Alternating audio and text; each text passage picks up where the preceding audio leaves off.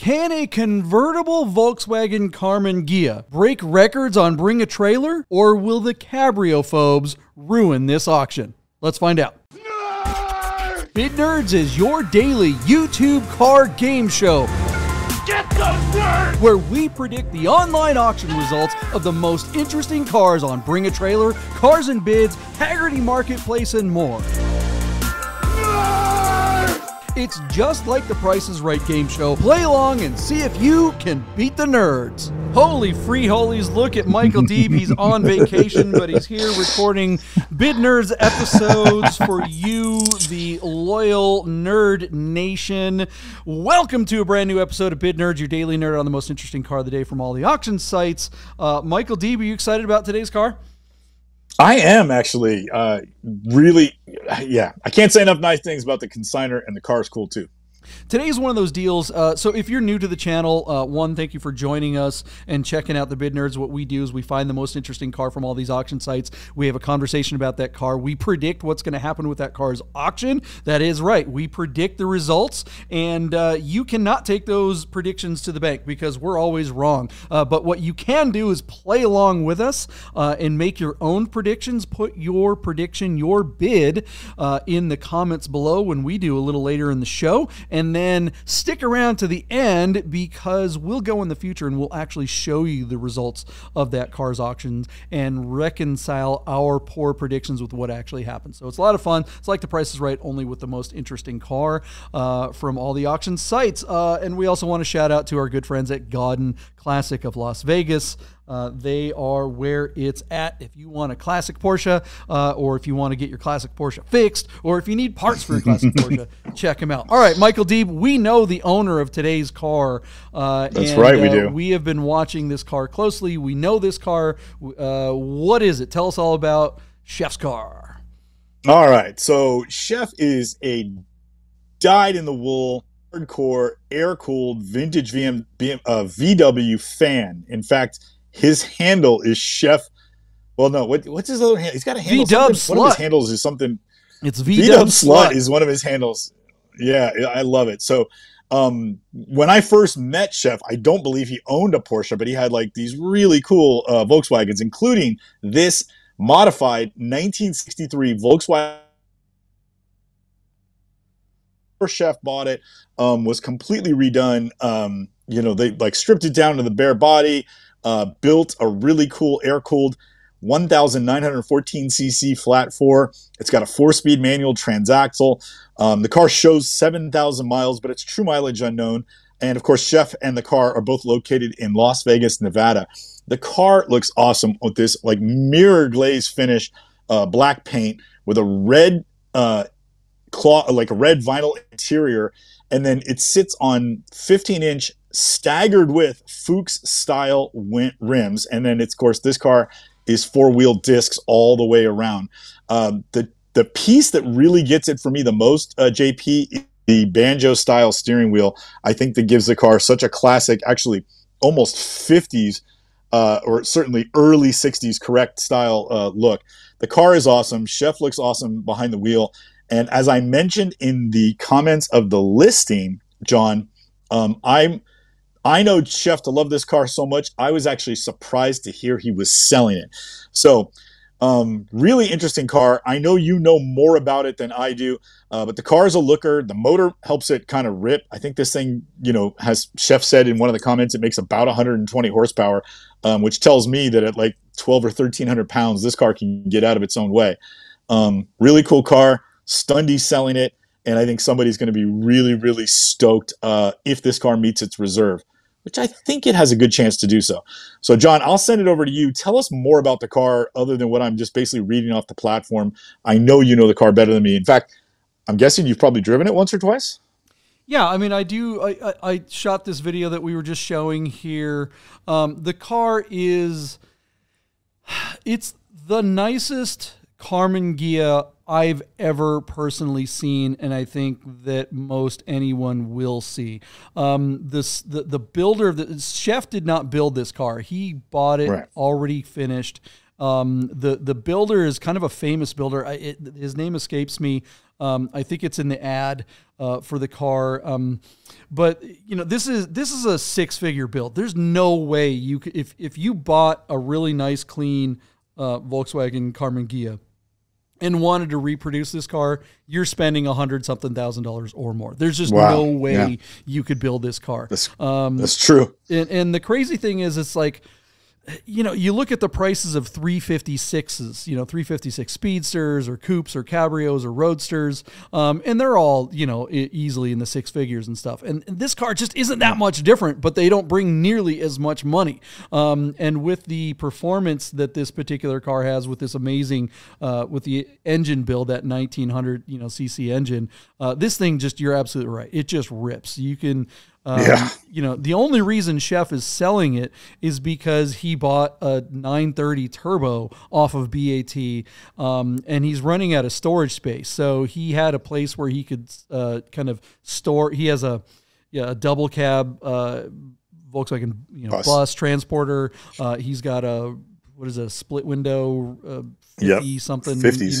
You know, 52, 53, yeah. I mean, so his 3 Volkswagen collection is small, but is as nice as they come, right? All his cars are immaculate. Epic. It's epic. The only thing missing is a thing. Yeah. I just wish I had a picture of his garage in Summerlin, because he's got one of those little teeny garages that fits 2 cars, and then he's got the small little spot for like a golf cart, you know, because he's on a golf course.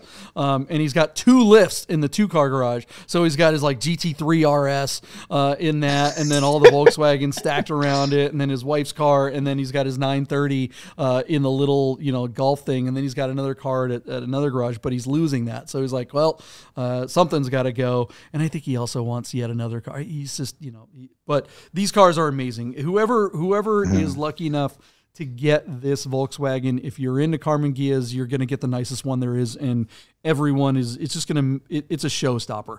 Every Volkswagen show he goes to, you know, when how they give plaques and stuff like that, it wins everything all the time. He just, like, I've gone to Volkswagen shows with him. I think it was, what was it, the Buses at the Bridge or whatever is a big annual show in Las Vegas.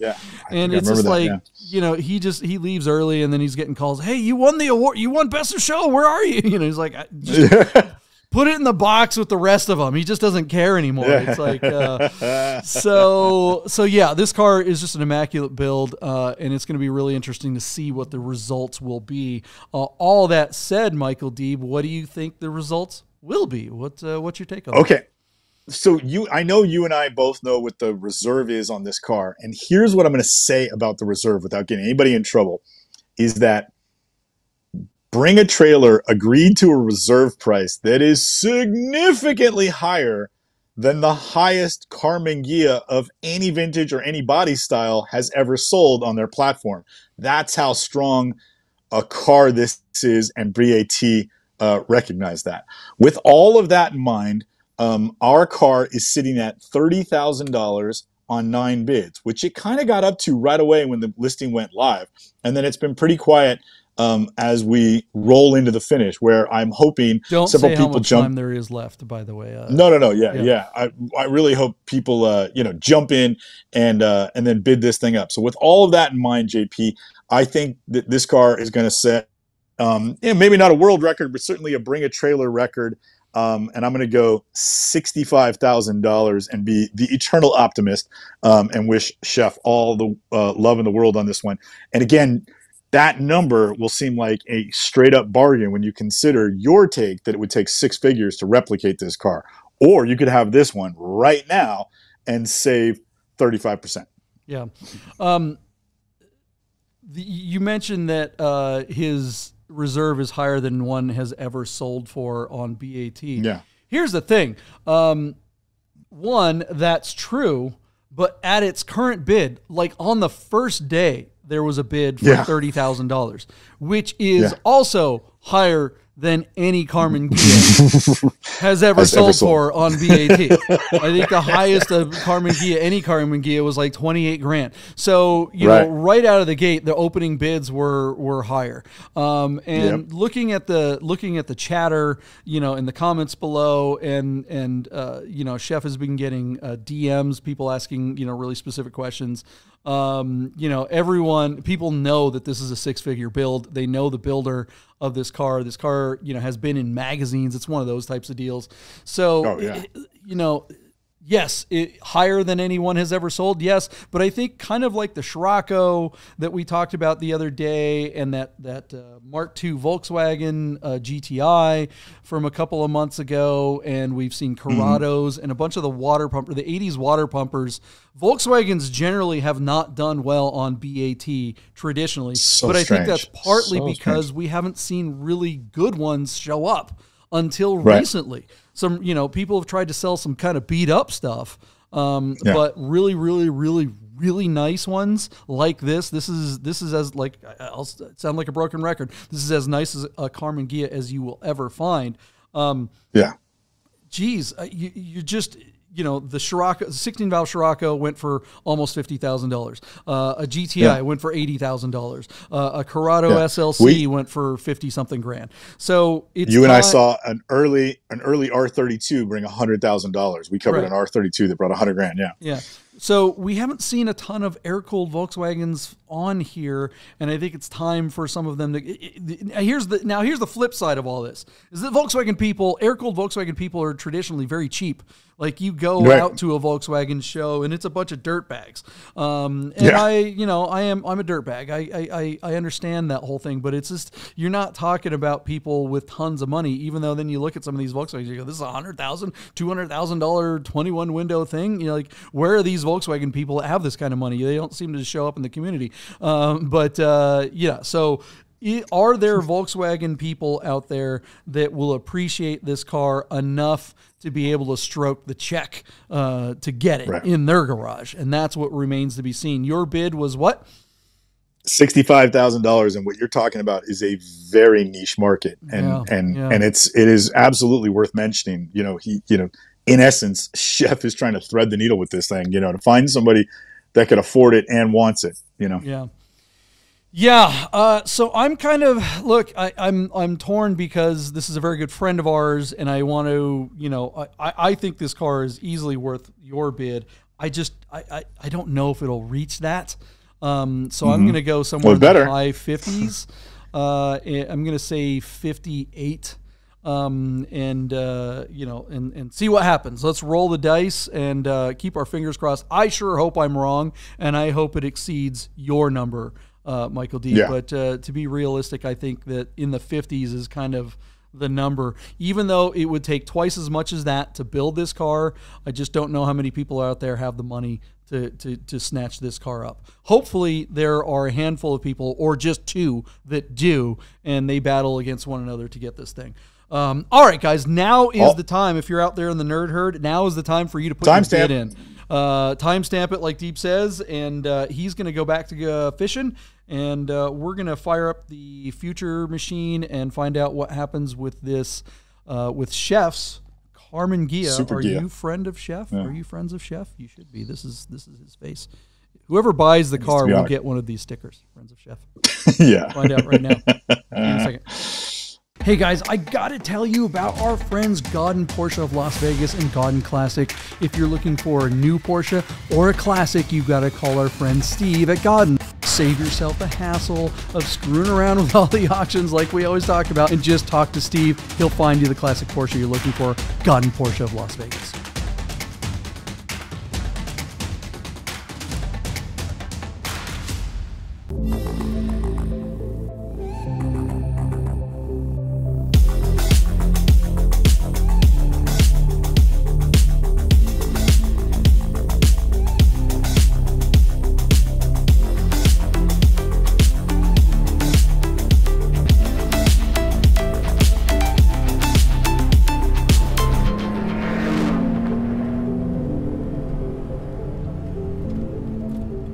get to it. Welcome back. We're back in studio. We've been a little clunky on our publishing lately. Our apologies. We are working on a bunch of stuff. Obviously, we're going to start doing the show live regularly. And also, Michael Deeb, a lot of people know, and some people don't, but some of you all know that Michael Deeb is working with the Hagerty Marketplace Group now. And so you were there on official capacity. Right. At Monterey Car Week. I missed Monterey Car Week. I was seeing your photos and I was getting pretty jelly. Why don't you tell us about what was going down in Monterey? Awesome. What did I miss out on? Yeah, so listen, I couldn't tell you because I worked the entire week. I spent 5 days at the Jet Center. 3 of those days, John, we pulled 15-hour days trying to move around 172 cars and set up essentially 2 or 3 warehouses, like airplane hangars, for cars to be on display and to set up the room for the auction, the live auction itself at the Jet Center. 3 of those days, JP, we worked 15-hour days to get everything in order on time. And successfully, I might add. We pulled it off without a hitch. I started in June, and I've met most of my coworkers on Zoom calls and emails. It was really fun to have everybody converge on Monterey and spend 5 days together with my new team down there. Lots of hugs and sad goodbyes as everybody has to fly back home to the Midwest or the East Coast. But really great to know that the people I'm interacting with, and then, when you work and you pull a 15-hour day with the same people and there's no drama, nobody got in fights or arguments, all really solid, good, amazing people. Some of them really hit it off with, and I feel like old friends, people I've known for a while. And guys, I can't wait for you to meet in the coming years. John, it was pretty awesome what we did, because I was so busy. I didn't get to go to Works Reunion. I didn't get to go to Concorso Italiano. I didn't get to do anything because we worked so hard to pull it off. But it was really, really fun. The auction was amazing. We knocked out 172 cars, and wow. Very proud of the job we all did. We're patting ourselves on the back, and I tipped a couple of beers on Friday night, and it was really cool. We did go to the track on Saturday for some of the races. Hagerty puts up this building, JP, right by turn 3. That's one of these Formula One 2-story, luxury suites, so they can take care of their super high-end clients. For sake of argument, Gordon Murray was sitting there having lunch with his wife when we went in. But picture this, JP, this beautiful building. It's for Hagerty's Radius clientele. As a Hagerty employee, we weren't really supposed to get in. We kind of talked our way past the door guy. We're up on the 2nd level, and we're watching a race start. McKeel Hagerty himself is hanging out with his family, and he's got 100 VIP clients in the building. He came and he stood with the car specialists, the 5 or 6 of us, me and Ray Schaefer and Ramsey, and we're we're hanging out, and I snuck Yuri in, of course, and I said to Yuri, I said, look at this, look at all the people here. Gordon Murray is sitting there with his wife, and McKeel Hagerty is hanging out with us, and he hung out with us for an hour solid, ignored his family, and just was talking to us about basically all the millions of dollars we just put in their pocket, I'm sure. But it was really cool. We had a great time, and it was fun. The weather was spectacular. I wished you were there, but you didn't make it. Ben, the professor, didn't make it. I mean, it was an unusual, a very unusual Monterey Car Week.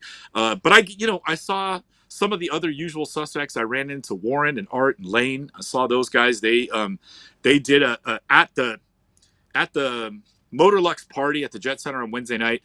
Radwood had their own display, which was super, super cool. And so I got to see those guys for a couple days. If you can imagine, John, I parked my 911 on the tarmac across from our hangar on Monday. And on Tuesday, I parked it there the same time. And in the middle of the day, I looked over, and there's a bright yellow E36 M3 parked so close to my car, I can't get my front door open. And I'm like, fucking Warren. he it was really funny. He pulled up, saw my car, and he went and locked me in. And I saw him an hour later. I'm like, hey, you gonna move your car? Am I gonna door ding you? It was pretty funny. So it was, it was really great. A big family reunion. I saw a lot of people came through. Frank Amoroso came and hung out. Kellen Patler, the good friends of mine, stopped by. If I forgot to say your name, please forgive me. But it was really, really fun. Well, that sounds spectacular. I'm sorry I missed out. Congratulations to you guys over at the Hagerty Marketplace. For the record, Hagerty Marketplace does not yet sponsor this show. That is something that we would love to have them help us out with. But for the record, they are not supporting the show. They are your employee, Michael Deeb's employee, not mine. Employer. So, employer. Yeah, sorry. And so there it is. Our employer, or rather our actual sponsor, not employer. Neither one of us are employed by our good friends at Godden Porsche and Godden Classic of Las Vegas. They had a pretty spectacular time in Monterey as well. They won their class with the restoration project this year. So the yellow 993. The yellow 993 Turbo, right? That is correct, yeah. And I made a film for them, and so that's published on their channel. Go check it out. We'll probably put it on the Durfoss Nation channel at some point, too. Listen to this quick story. So on Wednesday, I'm coming back into one of the hangars with all our cars in it, and I see Gary, Brian Miner, and Steve Thiel pouring over a particular car of interest, and so I went running up to them and said hello, and then I got to meet Dan, who's the classic technician at Godden. So I got to meet him, and I told him that you were saying all these great things about him, and I got his number. And he was going to try. He said he knows a Greek mechanic out here in Northern California. He was going to try and find his number for me that I could bring my 911 to. But otherwise, I know it was really cool to see those guys. And then they came back on Thursday night for the auction with Gary's really good friend Bill, who runs one of the big hotels. So it was really, really fun to see those guys, and hugs and kisses and all the nonsense. So it felt like home. It was really nice. Nice. Well, all right. I guess let's get back to the business of Bid Nerds. What do we actually do on this show? Is we identify the most interesting car of the day. We make a prediction as what's going to happen with that car's auctions. What will the results be? We'll tell you what we think the results will be. And then later in the episode, we will reconcile our predictions with what actually happened, which oftentimes is wrong. So that's usually what we do on the daily show. But on this show, we're going to do this once a week. We're going to do it live. We're going to reconcile all of our predictions from last week right here and show you how wrong we were, and then we'll make our new predictions on this episode. So this is not an episode like the normal ones where you can stick around to the end and see what happens. This particular thing, this is we're doing it live.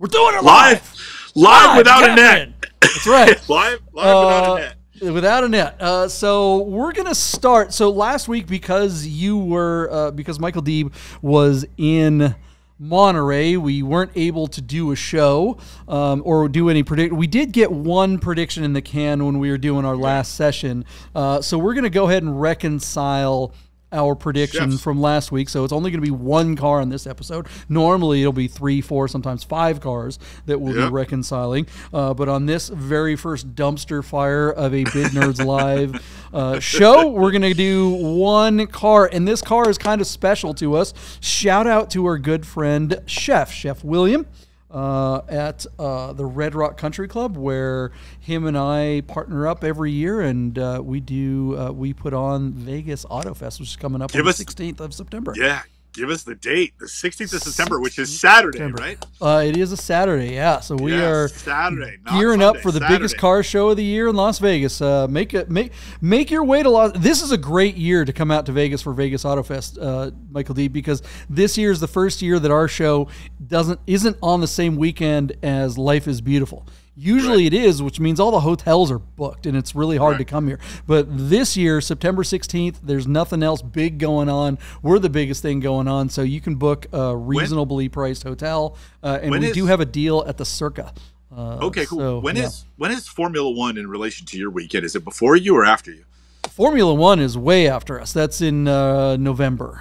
So that's I think it's like Thanksgiving weekend or something like that, or the week before or week after, something like that. Year. Okay, cool. Yeah. All right, cool. So that'll be really cool. Come and see the new. Anyway, so back to Chef and his car. Chef, our good friend Chef William, decided on my recommendation. Thank you very much. He will tell us about his car. And what did he do with his car, Michael Deeb? This is the reconciliation. So we've already done the front half of this.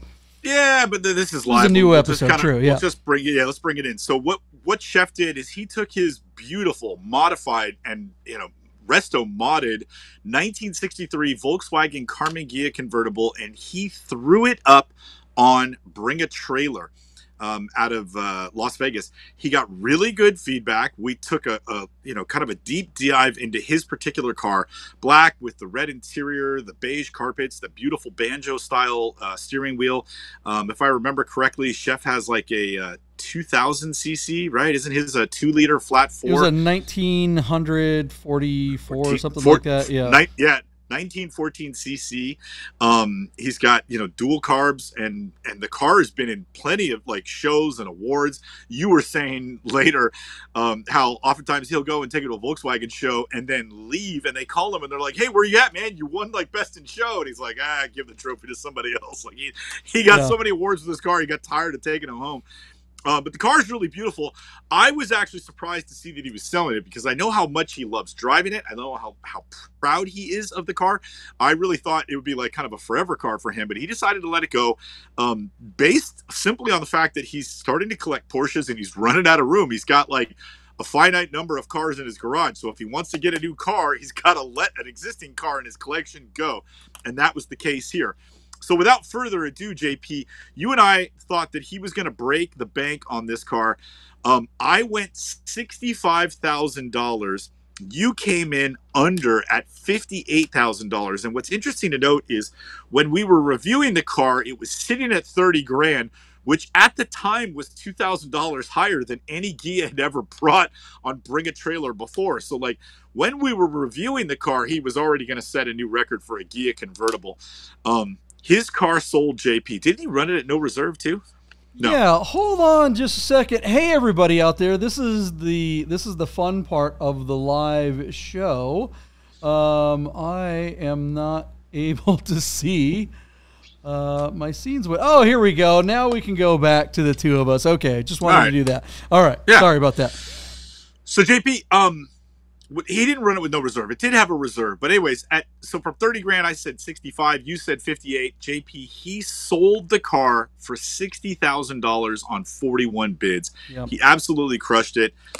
Congratulations to Chef and to the new buyer. When you get that car and you see the fit and finish and drive it and see how well it drives, you're gonna be. You could not replicate it for $100,000. So that guy basically bought a done, beautiful, state-of-the-art, like as good as it gets, Karmann Ghia convertible for like 60 cents on the dollar. Really, really well done. Chef absolutely crushed it. He knocked it out of the park. What do you think, John?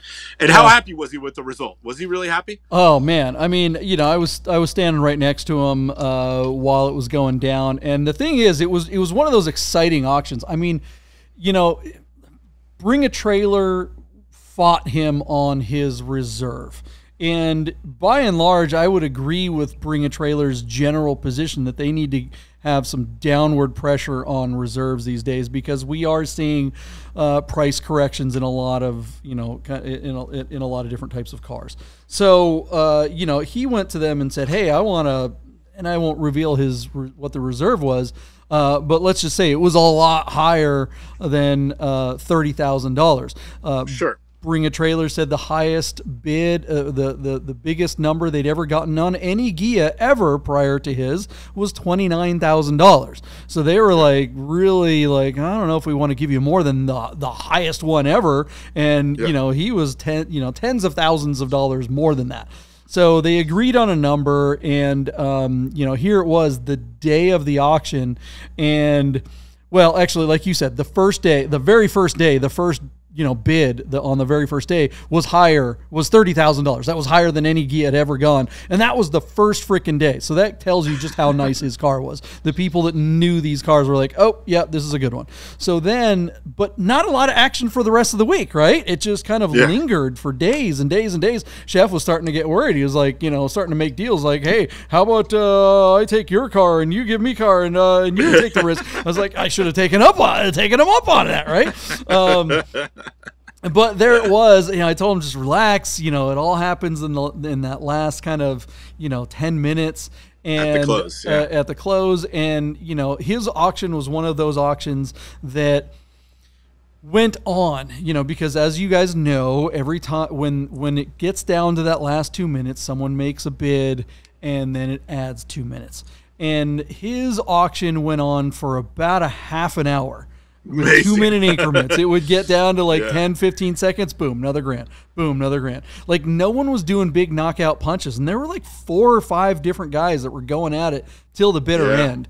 And right there up to 60. I kind of thought at that point with the way the bids were coming, I'm like, sure, this thing's going to hit 75 grand. But it did stall out at 60, if you can call it stalling out. But yes, of course, he was very happy.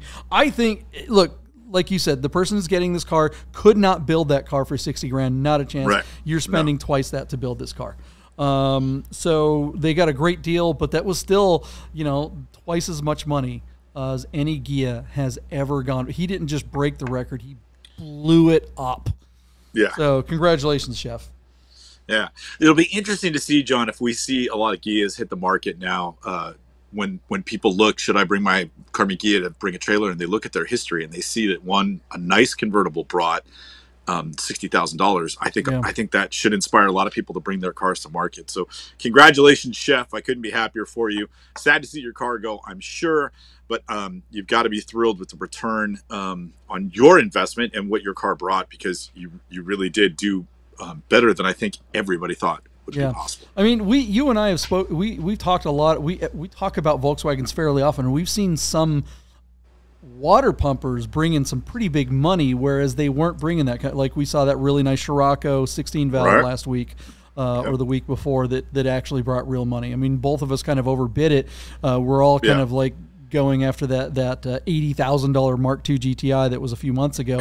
But I think, so a Scirocco getting $40,000 or something wasn't nearly as much as the $80,000 GTI, but that's still 3, 4, 5 times more than any Scirocco has ever gotten.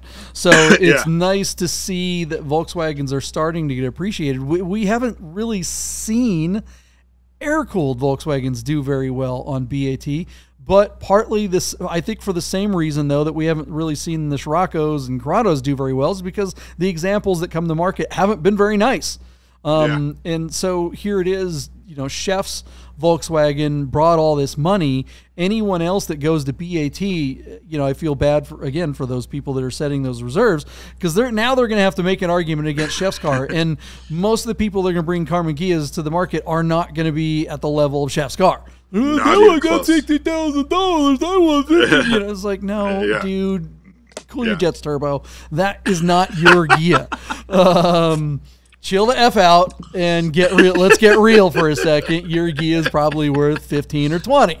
I mean, you have to deal with that. You're on Hagerty Marketplace and you're bringing onboarding cars. So what is that conversation like? And I don't want to, you to. No. I'll give you the inside play, right? So I meet a customer without betraying any confidence with any of your which you would never do.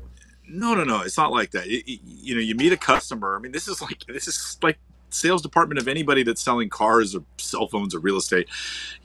This guy comes to me and he says, "Hey, I want, would you sell my car for me?" And they always want me to tell them what I think it's worth. I've known their car for less than 5 minutes, and they've had their car for 2 years. I said, "You got to tell me what you want for it."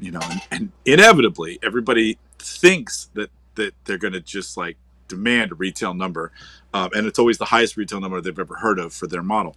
So, Porsche 911, I want 65 for it. I'm like, okay, that might be a little steep. Why don't we try something more realistic? How about 55? And then, you negotiate to like 59,000. Then I submit that number to my team, my coworkers, and they are going to go, listen, we really want this consignment and we really want the car to sell. None of us that work here want to get all dressed up for nothing. Do you know what I mean? So like, we're not going to do all the marketing and spend all this time on your car and run it on our site only to have it not sell, because we all agreed to an unrealistic reserve for that car. So my team will probably hit me at 50, and then I have to go back and renegotiate my deal, just based on whatever it was they submitted. I said, well, look, this is where my team is at. And so, there's a lot of back and forth, but the way we put it, John, internally is it's better to have a tough conversation now than have a brutal conversation later when we find out their car didn't sell. You know, so in other words, if we had agreed to like this $60,000 or $65,000 reserve, and the car stalled out at $53,000, and we were asking for a $50,000 reserve all along, you know, we didn't do our job right. That's not the customer's fault. So we need to fix that up front. We need to have that tough conversation. And honestly, that single conversation of negotiating the reserve is the only difficult part of my job. All the rest of it is pretty much cake, right? You know, identifying the cars, going to see them, doing the work on the computer to get the thing uploaded, meeting up with the photographer to go out early in the morning to get some great shots and writing it up, and then answering questions during the auction. All that stuff to me is easy, but the negotiating the reserve that's where the magic happens. That's where you got to be able to set realistic expectations to get the job done. Well, once again, I'm going to take all the credit for Chef's grand sale because, frankly, we made an awesome film for it. And, we had our good friend Solomon sold his GT4 with 70,000 miles on it, and he got, almost $100,000 for that car. Why? I've seen a common denominator. We made a film about it, and it was awesome. Yeah. So there it is. My Mercedes 190 was looking like it wasn't going to meet reserve, and you helped me pull reserve on that. It wound up going beyond the reserve and doing pretty well. But if we had not done that same thing, thanks to you on the 914, I would still own that car. Yeah. Which would be, that'd be a tough one to explain to my wife why I bought another new car. But anyway, you could take credit for a few of them. Well, I mean, that's the thing. If we had made films about those cars, then we would have had a much different situation. You'd have been making big money. Anyway, so there it is. If you are considering maybe selling your car on an auction site, maybe give my friend Deeb a call, and when it comes time to having some images shot on that thing and making a film, give me a call. It to Vegas. And, that's right. Again, Haggerty Marketplace does not sponsor this show, but Michael Deeb is employed by those guys. There it is. Nerd! Get those words!